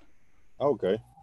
So, and especially in LA, you guys have studios there. So having studios accessible, a lot of times you send in the audition and you got to go to their studio to record. Me, I'm in Tampa. I have to have a full recording studio in my house. So that's what I have. Right. Thank you for putting this on. My pleasure. Yeah, Kyle, where can we find you on the social media? I'm on Instagram at Kyle Van Neely, and you can also search me on YouTube with that. I'm getting ready to relaunch. I got a lot of content coming to my YouTube right now. I just have my comedy little special that I did, but I've got a lot of videos that are going to be hammered out on YouTube. So right now, just working on all of the technical aspects of stuff, the thumbnails and the editing and stuff. But that's where they can find me. You just type in Kyle Van Neely, and it's going to pop up on all the Twitter, Instagram, and YouTube right now as well too. Awesome. Dennis, you want to share yours or? Yeah, I guess you can go to Facebook, Dennis Newman, comedian / actor. Kind of quiet right now, but when things get back to normal, I'll be promoting my acting stuff. And we'll see where the comedy goes. There you go. As far as me, you can find me at Real Roger Nelson on Facebook, YouTube, Twitter, Instagram. Also follow my podcast, the FUBAR Weekly Show. It's at FUBAR Weekly on all the social media platforms. And look for my TikTok coming soon, the Daily Motherfucker. Seriously, if you start that tonight, let me know, because I will follow you. Yeah, I'll have to figure out how it works. I might do that as like one. I might do one like actual channel, and then just do one that's just the Daily Motherfucker. Because why the fuck not? It'll be you'll get a different motherfucker every day. It's like you wake up, you have breakfast. What am I going to do? Oh, let's see what Roger's motherfucker of the day is. Motherfucker. All right, you animals. All right, I appreciate you guys coming on and doing this, even though it didn't go the full direction we wanted to. It was still a good time. Yeah. I mean, it's, from our perspective, again, I apologize for Clark Brooks. It didn't work out on his end, but we did the best we could is what I got. But that big thanks to Clark. Look for Clark Brooks on Facebook. I think on Instagram, he's Clark Brooks 54, but check him out. Identity Tampa Bay and Tampa News Force. Look for both of those. And Clark is involved with both. He writes a comedy column every Wednesday for Identity Tampa Bay. Aside from that, that's the show, guys. I really appreciate you guys coming on. Thank you. Great. We'll do other things. Actually, Dennis, I got to talk to you. I'm going to send you a message. I may have you on next week. Okay. Different concept that's actually not comedy. Ooh. So, hey, we'll diversify. All right, guys. Zoom orgy. It is, but it's not the way you want it. Oh, okay. All right, kids. Have a good night. I appreciate you guys coming on. Ladies and gentlemen watching in the audience, I appreciate you guys. Have a good night. Don't forget to spay or neuter your children. Bye. All right, it's offline. Guys, I really appreciate it. You guys are awesome.